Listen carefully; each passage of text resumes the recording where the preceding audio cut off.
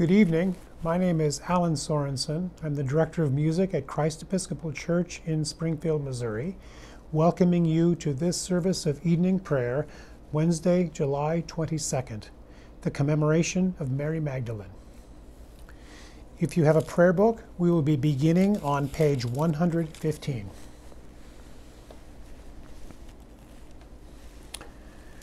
Grace to you and peace from God our Father and from the Lord Jesus Christ.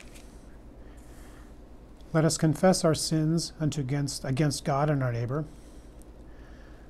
Most merciful God, we confess that we have sinned against you in thought, word, and deed, by what we have done and by what we have left undone.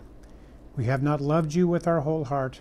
We have not loved our neighbors as ourselves. We are truly sorry, and we humbly repent. For the sake of your Son, Jesus Christ, have mercy on us and forgive us, that we may delight in your will and walk in your ways, to the glory of your name. Amen. Almighty God, have mercy on us, forgive us all our sins through our Lord Jesus Christ, strengthen us in all goodness, and by the power of the Holy Spirit, keep us in eternal life. Amen. O God, make speed to save us. O Lord, make haste to help us. Glory to the Father, and to the Son, and to the Holy Spirit, as it was in the beginning, is now, and will be forever. Amen. Alleluia. The Phos Hilaron on page 118. O gracious light, pure brightness of the ever-living Father in heaven, O Jesus Christ, holy and blessed, now as we come to the setting of the sun, and our eyes behold the vesper light, we sing your praises, O God, Father, Son, and Holy Spirit. You are worthy at all times to be praised by happy voices, O Son of God, O Giver of life, and to be glorified through all the worlds. The psalms appointed for this evening are Psalms 30 and 149. Psalm 30 can be found on page 621.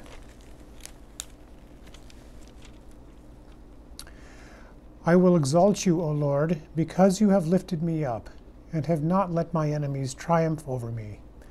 O Lord my God, I cried out to you, and you restored me to health. You brought me up, O Lord, from the dead. You restored my life as I was going down to the grave. Sing to the Lord, you servants of his. Give thanks for the remembrance of his holiness. For his wrath endures but the twinkling of an eye, his favor for a lifetime. Weeping may spend the night, but joy comes in the morning. While I felt secure, I said, I shall never be disturbed. You, Lord, with your favor, made me as strong as the mountains. Then you hid your face, and I was filled with fear. I cried to you, O Lord. I pleaded with the Lord, saying, what profit is there in my blood if I go down to the pit? Will the dust praise you or declare your faithfulness? Hear, O Lord, and have mercy upon me. O Lord, be my helper. You have turned my wailing into dancing. You have put off my sackcloth and clothed me with joy. Therefore my heart sings to you without ceasing. O Lord my God, I will give you thanks forever. And Psalm 149 on page 807.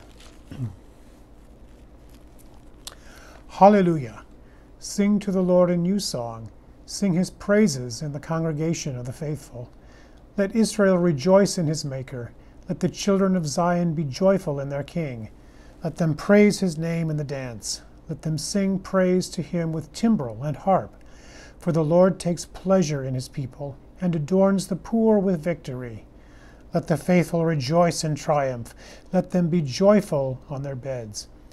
Let the praises of God be in their throat, and a two-edged sword in their hand, to wreak vengeance on the nations and punishment on the peoples, to bind their kings in chains and their nobles with links of iron, to inflict on them the judgment decreed, this is glory for all his faithful people.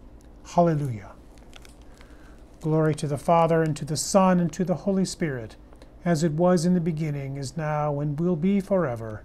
Amen.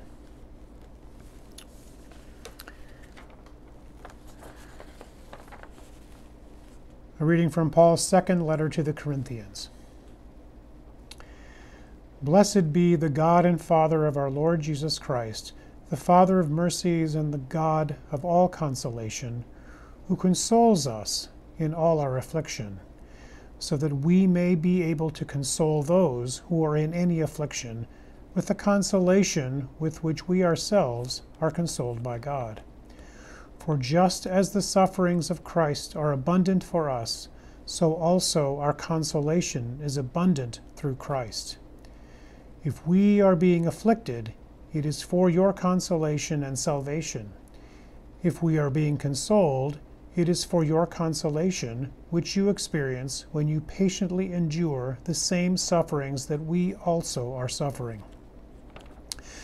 Our hope for you is unshaken, for we know that as you share in our sufferings, so also you share in our consolation. The word of the Lord. Thanks be to God. The Song of Mary, page 119. My soul proclaims the greatness of the Lord. My spirit rejoices in God my Savior. For he has looked with favor on his lowly servant. From this day all generations will call me blessed. The Almighty has done great things for me, and holy is his name. He has mercy on those who fear him in every generation. He has shown the strength of his arm. He has scattered the proud in their conceit. He has cast down the mighty from their thrones, and has lifted up the lowly. He has filled the hungry with good things, and the rich he has sent away empty. He has come to the help of his servant Israel, for he has remembered his promise of mercy, the promise he made to our fathers, to Abraham and to his children forever. Glory to the Father, and to the Son, and to the Holy Spirit, as it was in the beginning, is now, and will be forever. Amen. The Song of Simeon, on page 120. Lord, you now have set your servant free to go in peace as you have promised. For these eyes of mine have seen the Savior, whom you have prepared for all the world to see, a light to enlighten the nations, and the glory of your people Israel. Glory to the Father, and to the Son, and to the Holy Spirit, as it was in the beginning, is now, and will be forever. Amen. The Apostles' Creed. I believe in God, the Father Almighty, creator of heaven and earth. I believe in Jesus Christ, his only Son, our Lord. He was conceived by the power of the Holy Spirit and born of the Virgin Mary. He suffered under Pontius Pilate, was crucified, died, and was buried. He descended to the dead. On the third day he rose again. He ascended into heaven and is seated at the right hand of the Father. He will come again to judge the living and the dead. I believe in the Holy Spirit, the Holy Catholic Church, the communion of saints, the forgiveness of sins, the resurrection of the body, and the life everlasting. Amen. The Lord be with you, and also with you. Let us pray. Our Father, who art in heaven, hallowed be thy name. Thy kingdom come, thy will be done, on earth as it is in heaven. Give us this day our daily bread, and forgive us our trespasses, as we forgive those who trespass against us. And lead us not into temptation, but deliver us from evil. For thine is the kingdom, and the power, and the glory, forever and ever. Amen. Suffrages A. Show us your mercy, O Lord, and grant us your salvation. Clothe your ministers with righteousness. Let your people sing with joy. Give peace, O Lord, in all the world, for only in you can we live in safety.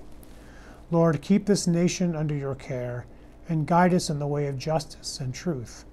Let your way be known upon earth, your saving health among all nations. Let not the needy, O Lord, be forgotten, nor the hope of the poor be taken away. Create in us clean hearts, O God, and sustain us with your Holy Spirit. A collect for the day of Mary Magdalene. Almighty God, whose blessed Son restored Mary Magdalene to health of body and of mind, and called her to be a witness of his resurrection, mercifully grant that by your grace we may be healed from all our infirmities, and know you in the power of his unending life, who with you and the Holy Spirit lives and reigns one God, now and forever.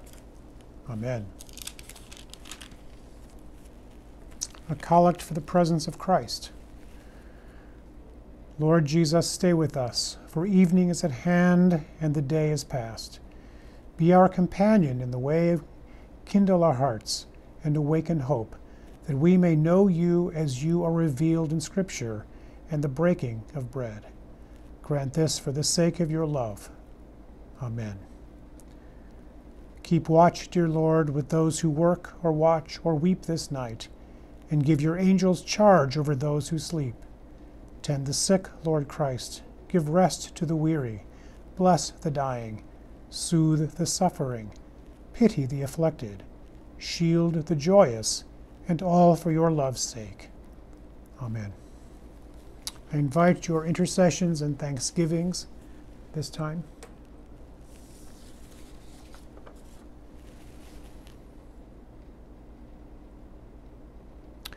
Lord, we pray for those who have been affected by the coronavirus, for those who have lost their jobs.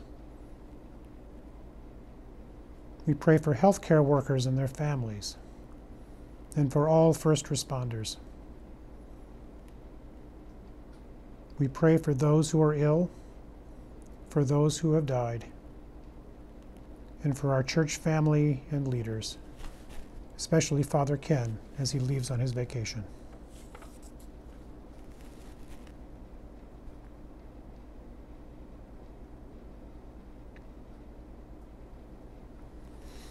The General Thanksgiving on page 125.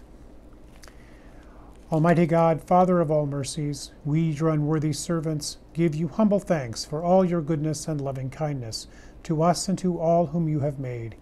We bless you for our creation, preservation, and all the blessings of this life, but above all for your immeasurable love in the redemption of the world by our Lord Jesus Christ, for the means of grace and for the hope of glory. And we pray, give us such an awareness of your mercies that with truly thankful hearts we may show forth your praise, not only with our lips, but in our lives, by giving up ourselves to your service, and by walking before you in holiness and righteousness all our days. Through Jesus Christ our Lord, to whom with you and the Holy Spirit be honor and glory throughout all ages. Amen. Let us bless the Lord. Thanks be to God. The grace of our Lord Jesus Christ, and the love of God, and the fellowship of the Holy Spirit be with us all evermore. Thank you.